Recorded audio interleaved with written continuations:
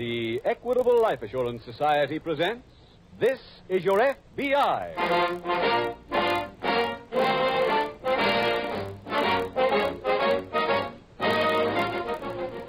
This is Your FBI, the official broadcast from the files of the Federal Bureau of Investigation.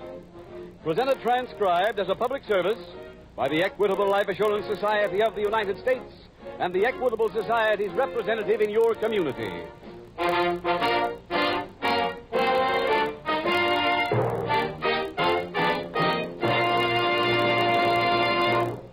Today, the Equitable Life Assurance Society numbers 4.25 million members. Of these, many thousands are men and women who have seen the wisdom of an equitable Independent 60s plan. What do you mean by Independent 60s? Independent 60s means financial independence after your 60th birthday. Freedom from money worries, freedom from job worries. Does that appeal to you? Then you want to listen carefully in about 14 minutes when I give full details on the Independent 60s plan, offered by the Equitable Life Assurance Society of the United States.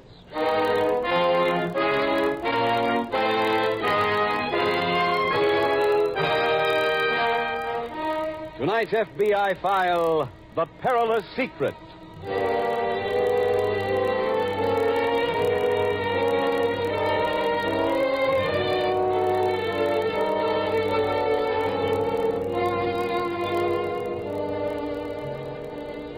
Unless you, someone in your family, or one of your close friends is engaged in the profession of law enforcement, it is very doubtful that you're entirely aware of the daily, constant presence of crime. The Federal Bureau of Investigation makes that statement with the full knowledge that this official broadcast from its files is heard in many remote hamlets as well as in larger cities. Wherever you may find yourself at the moment, crime is somewhere near. You need no more proof than the fact that 1 out of every 19 people in this country have fingerprint arrest records. Do you know more than 19 people? If you do, it is possible that at least one of them has such a record at FBI headquarters in Washington. That figure holds true not alone for the slum sections of large metropolitan centers, but for every part of the nation. People are arrested in hovels and in mansions, in bleak corners of the desert and outside the general stores in small towns. They are, in short, arrested everywhere, because crime is everywhere. Criminals have infested the land until they are as much a part of the current scene as the horizon. Take tomorrow morning's edition of your newspaper. Note every story that refers in any way to crime or to criminal operations, and you will discover, possibly with something of a shock, how active America's criminals are and how they affect everyone. Everyone, including you.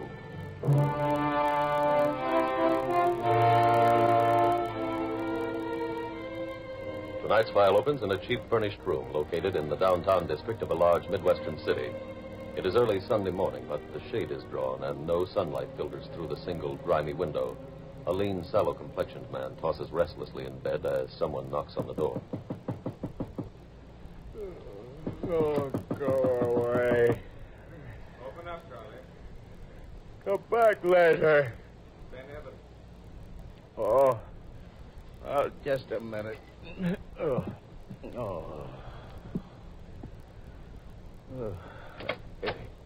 What's with coming here in the middle of the night? It's 10 in the morning, Charlie. Oh, well, I didn't get any sleep. Them pickpockets in the next room had a party last night. Just broke up. You working? About an hour ago. I say? You working? Yeah. I can't get lucky, Ben. Last night I made a drunk, tailed him, rolled him, and wind up with 23 clams. Like to do a job for me? How much? 500. Oh, what's the deal? Ever heard of Al Craig? Yeah, what about him? Called me last week from out of town. Wanted to sell me $30,000 worth of diamonds. Yeah? Yesterday, he was on his way to my apartment to deliver them. He came in the building, thought he was being followed. So instead of using the elevator, he took the stairs. A cop tailing him? Yes, right behind him. He got nervous and dropped the jewelry into the incinerator chute. The whole thing? Mm-hmm. In a velvet bag. Then he kept going, and the cop caught him on the roof. Oh, tough break.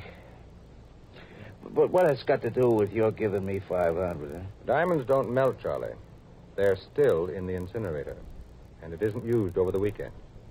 I can't go into the incinerator, but you can. Now, what do you say? For 500, I'll deliver the whole building, brick by brick. All I want is that bag. Put on some clothes and go over and get it for me. When? Right now.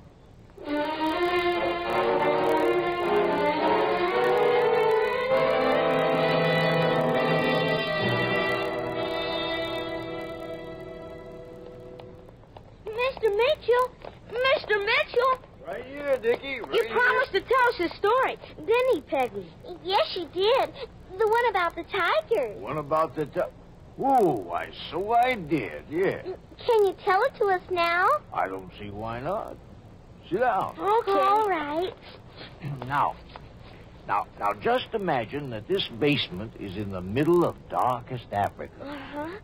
Over there, where the dumb waiter is a forest.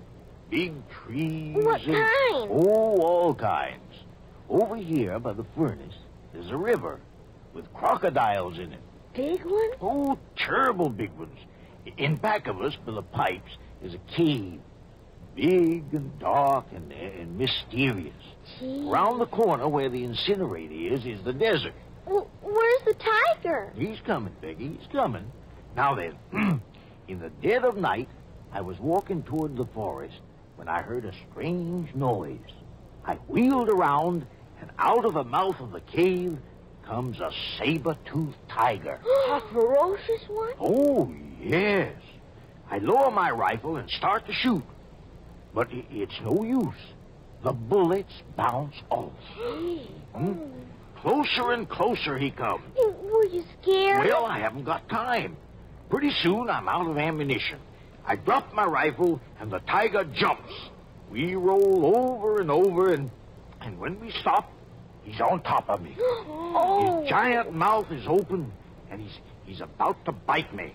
Gee, Mr. Mitchell, what happened? Well, now, it suddenly comes to my mind that saber-toothed tigers are very ticklish. They are? Sure, just like you children.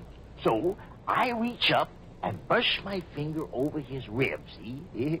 Like this. And like this. And that's how I escaped. Oh, I'm glad you did. Oh, somebody's coming down here. Maybe it's that nurse of yours. We're not supposed to be here. Listen, you better hide. Over there behind the pipes. Okay. Come on, Peggy. Okay.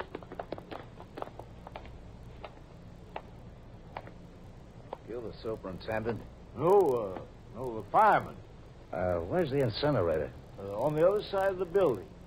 Can you take me over there? Oh, sure thing. Come on.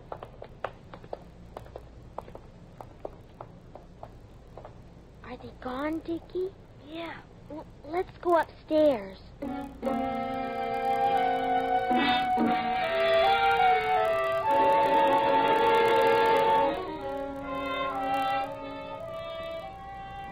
Meanwhile, at the local FBI field office, Police Detective Hank Walden approaches the desk of Special Agent Jim Taylor. Hello, Hank. Hi, Jim. What brings you up here on a Sunday? Business. I was in to see your agent in charge, and you're nominated to work with me. Oh, on what? One of the men on my squad recognized a jewel thief named Al Craig last night. Oh, here in town? Yes, over on River Drive. Mm-hmm. He followed him. Craig went into that big apartment house on the corner of River Drive and Madison Street. Must be more jewelry in that building than there is in Tiffany's. Well, as much anyway. Craig got inside the building and started to walk up instead of riding the elevator. My man followed, staying a floor below him all the way. Craig tried to pull a job? No, he just kept going. He was collared on the roof. Mm-hmm. Anything incriminating on him? No. It doesn't look like you have much of a case. I didn't think so either till we booked Craig on suspicious conduct and went over to search his hotel room. Oh, did you find anything? No jewels, but quite a few settings. They looked kind of familiar, but I couldn't make them. Then this morning I remembered seeing descriptions of every one of them. Where? In a notice your office sent out. They were stolen last month back east.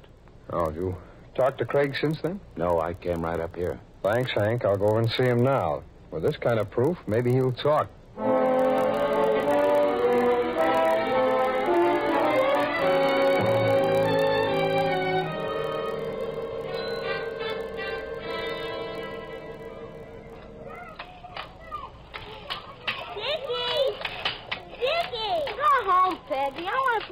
tell us? But I got something to tell you. What?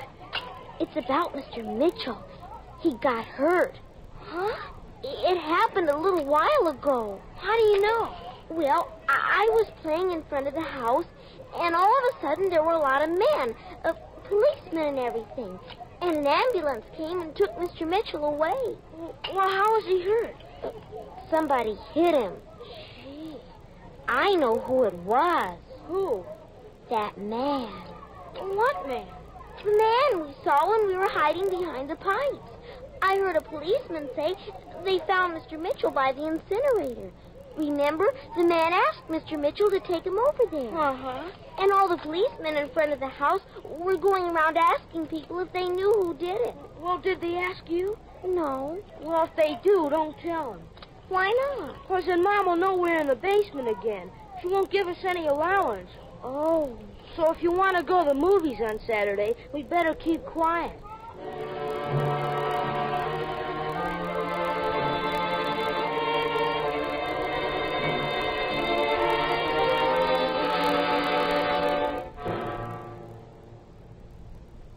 Hank, I just finished interviewing Al Craig. Get anything, Jim? Mostly insults. Craig says we planted evidence in his room to frame him. I got something a few minutes ago that might tie in. Now, what is it? I got a call from the precinct captain in the River Drive district. Yeah.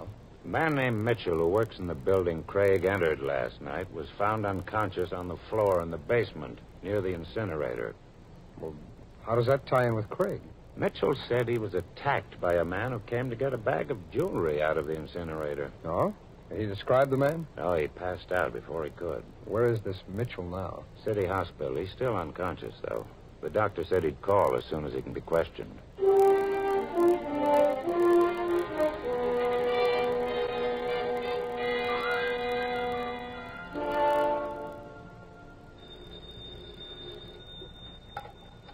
Hello? Ben? Mm-hmm. Charlie. You idiot. Well, what's the matter? Who told you to slug the old man? Well, I had to. When he saw what was in that bag, he said you have to turn it over to the superintendent. Have you got it? You might kick. Anybody besides the old man see you? No. Wait about an hour and call me back. What for? If the cops are gone by then, you can drive over here and meet me in front of the building. When do I get paid off? After I examine the stuff. Now, look, It's not Ben, that I I've don't got trust you, Charlie, but I'd hate to pay $500 for a box of candy.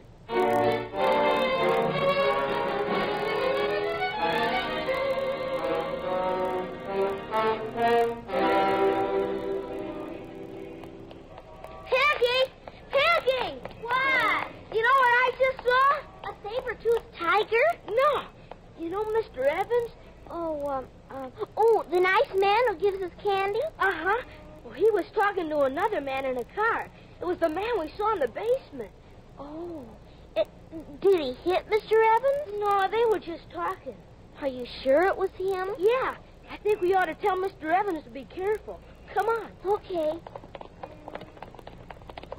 Mr. Evans! Mr. Evans! Oh, hello there. Well, tell him, Dickie. All right. You know that man you were just talking to? Which one? He was in a car that was here a couple of minutes ago. What about him? Well, Go ahead, Dickie. he's the one who hit Mr. Mitchell. Now, whatever makes you think that? We saw him in the basement today. You did? Yes. He asked Mr. Mitchell to show him where the incinerator was. You must be mistaken. It couldn't be the same man. Well, it is. I know it. You're sure? Yes.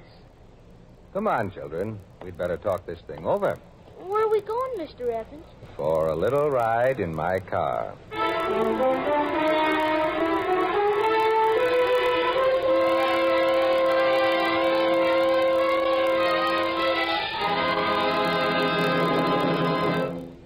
We will return in just a minute to tonight's exciting case from the official files of your FBI.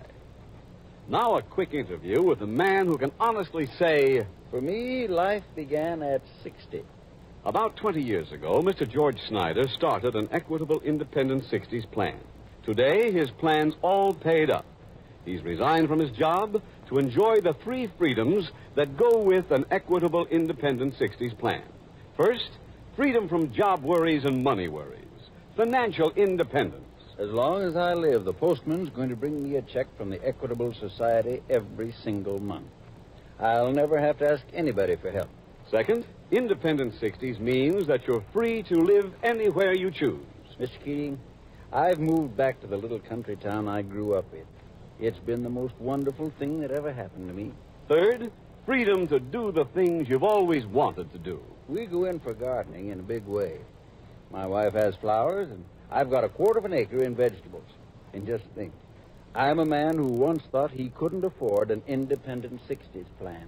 Who opened your eyes? My Equitable Society representative? It's a fact. You don't have to earn big money to begin an Equitable Independent 60s plan. Ask your Equitable representative to explain why you probably have a big head start towards Independent 60s because of Social Security and life insurance already owned. Often, only a small amount of additional insurance is all that's required. A few dollars a week did it for me. Friends, why not profit by Mr. Snyder's example? Why not phone your Equitable Society representative without delay, or send a postcard care of this station to the Equitable Society? That's EQUITABLE. The Equitable Life Assurance Society of the United States.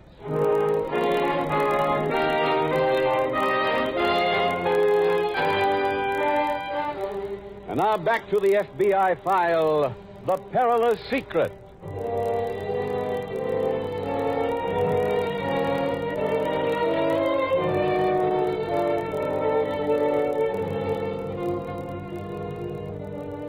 Cartoonists through the years have enjoyed the plaudits of the people, and in most cases rightly so, for by their efforts they have caused laughter to ripple across the nation and indeed around the world. Most people are familiar with their work, with the stout, cruel, well-dressed figure that denotes a business tycoon, with the criminal almost invariably shown to be leering, trigger-happy, and hard-faced. Fortunately, the majority of readers have come to know that business tycoons are not of necessity ogres, and have grown to realize that most of the stock characters in cartoons are figments of an artist's imagination. However, unfortunately, people have not realized that in regards to criminals. They have not yet accepted the fact as truth that a man can break every law ever written into the books and still appear as innocent as a statue of justice.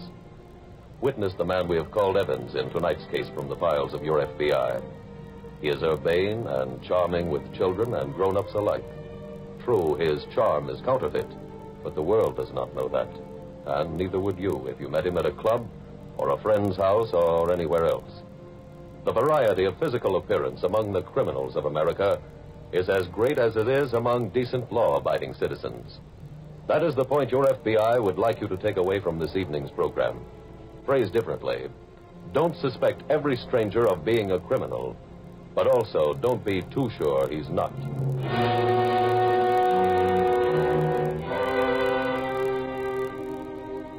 Tonight's file continues at the local FBI field office. I think I've got something, Hank. What? I went over to that apartment building where old man Mitchell was slugged. I talked to the superintendent. I took a copy of a list of the tenants. One of them is a man named Ben Evans. He's a jeweler, at least he claims to be. Actually, he's a fence for stolen jewelry. Yes, I've heard of him. Oh? Well, Hank, I figure that Craig had some loot on him when he entered that apartment house last night.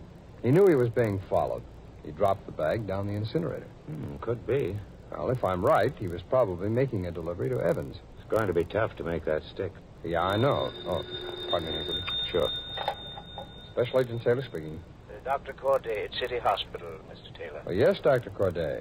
Mr. Mitchell has regained consciousness. I understand you wanted to question him. That's right, Doctor, we do. Thank you for calling, sir. I'll be right down.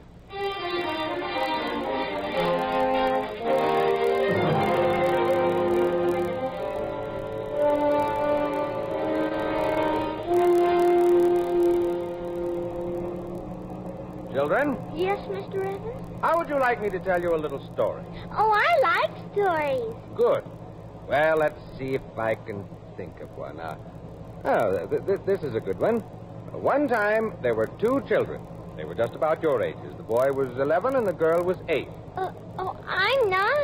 Oh, well, anyway, they found out that a certain man had done something bad. They told on him, and do you know what happened? No. He was sent to prison for 20 years. But he didn't stay there that long. In a little while, he escaped. I saw a man escape from jail in a movie. No. Well, he knew that the little children had told on him, and he was very mad at them. Well, after he escaped, he waited until it got real dark. And then, after the little boy and his sister were asleep, he climbed in their window. And then he took out a long knife, a great big long one, and he killed them both. Oh, I don't like that story. I'm not finished yet. After he killed them, he went in with another knife, even bigger and longer than the first one, and he killed their mommy and daddy. Oh, no more, Mr. Evans. Don't tell me anymore. Me either. You wouldn't want that to happen to you, would you? Oh, no. Then the best thing you can do is forget you ever saw that man in the basement.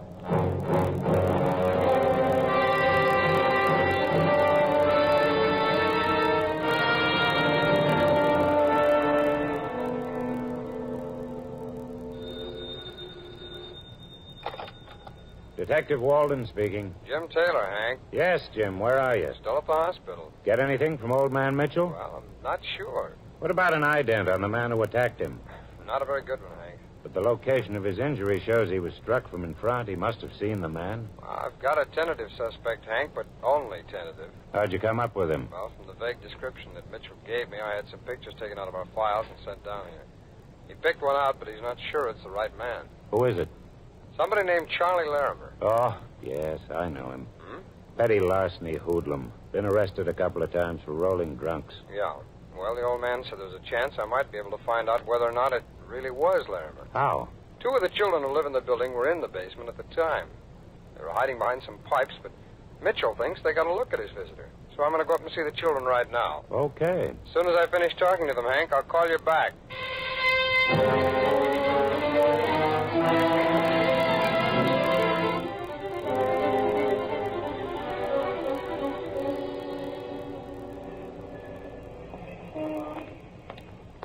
Hello. Well, you're Dick and Peggy Sterling, aren't you? How do you know? Well, the doorman just told me. Can I talk to you for a couple of minutes? What for? I'm from the FBI. A G-man? Yes, A real one? that's right. I've just been to the hospital to see Mr. Mitchell. Oh, how is he? He's getting better. Oh, I'm glad. He told me that you were in the basement this morning when a man came down there. He did? Mm-hmm. Did you see the man? Did you? You both like Mr. Mitchell, don't you? Well, sure. And you don't think it's right for anybody to hurt him, do you? No. Well, I'd like to find the man who hit Mr. Mitchell. Now, if you saw him, you can help me. How?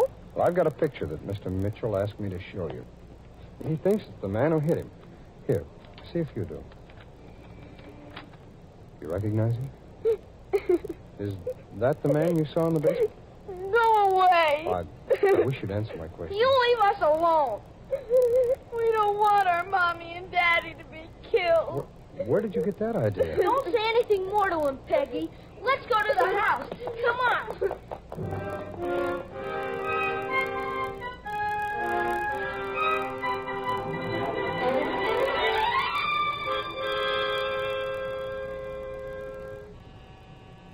Just a minute. Hello, Mr. Evans. Hello, children. Can we talk to you, please? Surely, come on in.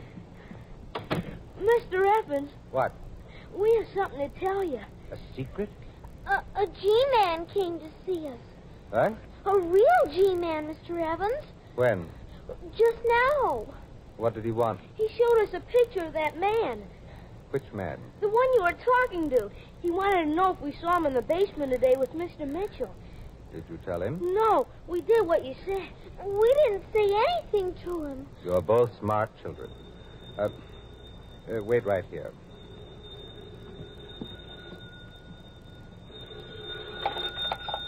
Hello? Charlie, Ben. You seen the stuff yet? Yes, but we're in a jam.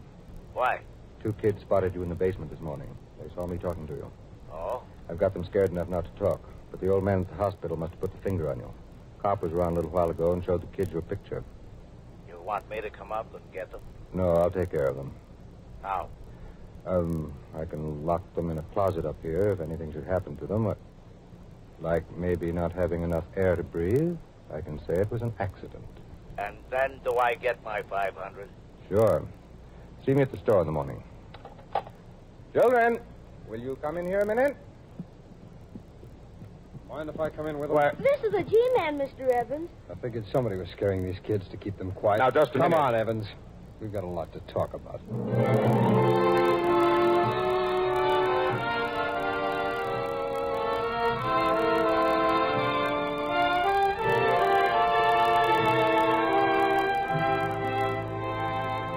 Ben Evans and Al Craig were convicted in federal court for violating the Interstate Transportation of Stolen Property statute. Charlie Larimer was turned over to local authorities and received a 5-year sentence in state penitentiary.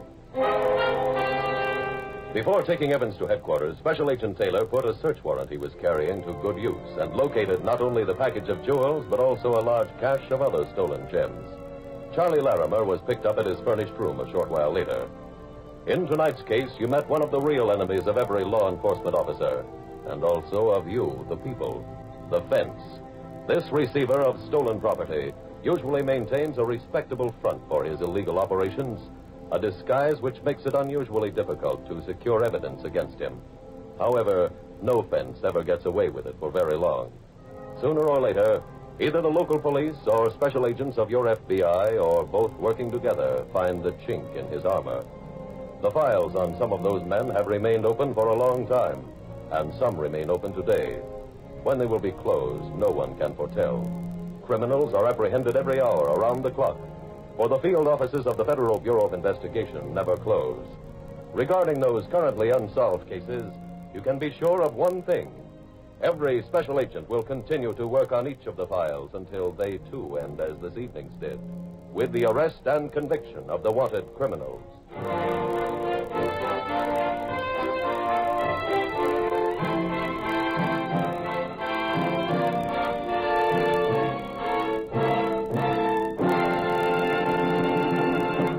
Now let's quickly review the 3 freedoms you can assure for yourself with an Equitable Independent 60s plan. First, freedom from money worries and job worries after your 60th birthday. Real financial independence. Second, freedom to live where you choose. Third, freedom to do the things you've always wanted to do. That's the good life you can look forward to with an independent 60s plan. Don't say you can't afford it until you've talked to your Equitable Society representative. Or write care of this station to the Equitable Life Assurance Society.